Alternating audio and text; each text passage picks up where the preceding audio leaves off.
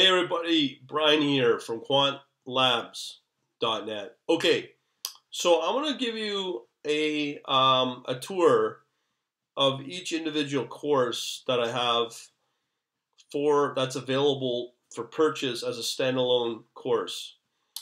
Now, this is available for anybody who's interested.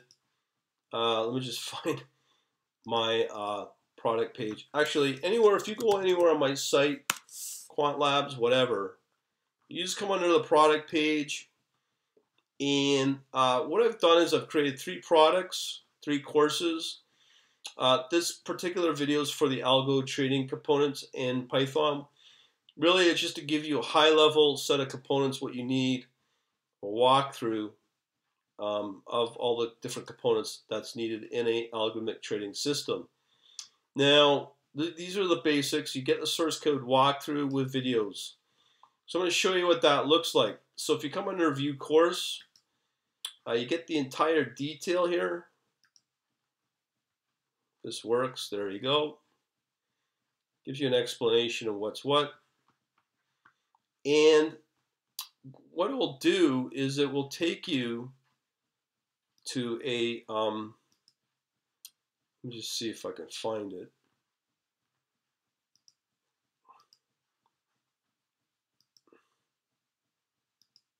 Okay. Here we go. So what will happen is when you log in, it will enable you to get this set of stuff. Now, this is what it looks like. When you get access, you'll come under Courses, Python Algo Course Infrastructure Building Blocks. This is the one we're referring to. You won't have access, if you buy only that, you won't get access to the other areas. The Facebook group's free, Instagram's free, the events are free that are listed here. But the idea here is it'll give you a rough walkthrough of the tour in this video. We also give you some copy if you are interested on learning different community stuff. So we give you all those resources. Those are ongoing. But here's the actual course itself. When you load in, what you'll do is you'll be introduced to this one first link, and everything is segregated into units. So what we got here is we've got everything broken up into the overview of automated trading and algorithms. We also have why Python, setting up your Python environment, because I think that's probably the most complicated part. We also will give you the different database options. There's the NoSQL using both of these are open source, MongoDB and Redis. And then we give you a rough way to interact with Python through interactive brokers, which is easily the most popular broker out there for this sort of thing, for retail brokers. Market data source, which is obviously free. There's a demo of that. And then we go into the pretty charts, what I call pretty charts, Matplotlib, and these other options that are available. And then we have the GUI front end. Just as a caveat, I find that the Python is really not built for fully fledged GUI, graphical user interface things. I'm hoping in the next couple of months I'll have an iOS app, a mobile app, using Apple iOS, but that's another story. So anyways, to navigate through all this stuff, it's pretty simple.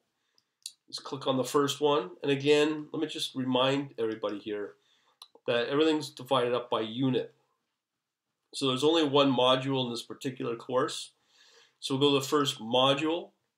What will happen is you get your content, you consume your content, go to next unit. Actually,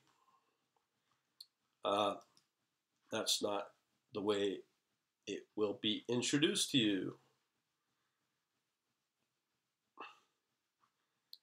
So let me just go back. So what will happen is you'll get a blue link that you have access to. So in this case, we're currently only on the 3rd unit. So if you click that, every unit operates the same way. Consumer content, and the bottom will happen is you have to mark that unit as complete, that you've completed that unit. So you just go mark as completed, and that will enable you to advance to the next unit. Okay, so what's really happening here is if you go back to the list, it'll just enable you to go to the fourth unit, which we only had access to the third unit, but now we have access to the fourth unit, and every time we mark as completed, we get a check mark of the actual units that we're completing. So if I go into the fourth unit, consumer content, mark as completed, and what you can do is you can go to the next unit, or if you want to go back, you can do that too. Okay, and then again, you can just individually go to whatever unit you want. In this case, the second unit.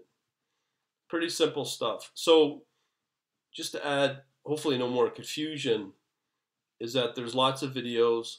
There is source code available in the content that has it as an option, as well as a video code walkthrough. So in this case, let's say the MongoDB, there will be an option somewhere in here for a download, and then you can also watch videos and blah blah blah. It'll walk you through all the basics of the database.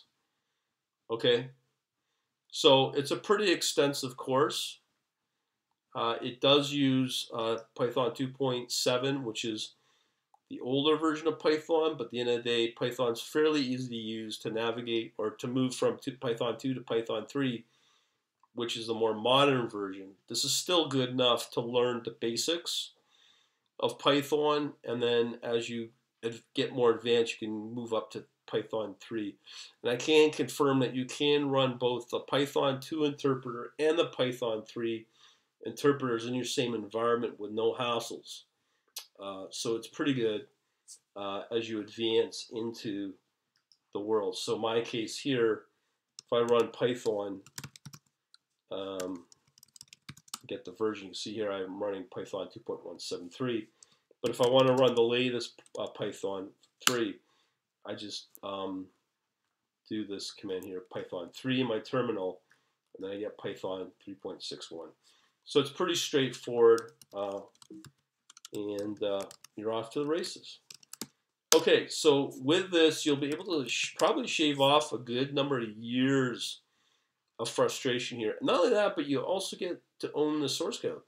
It's yours. It's not like you're tinkering around on some cloud solution like, dare I say, Quantopian or Quantiax or any of those solutions which you have to upload your code to some remote server. These are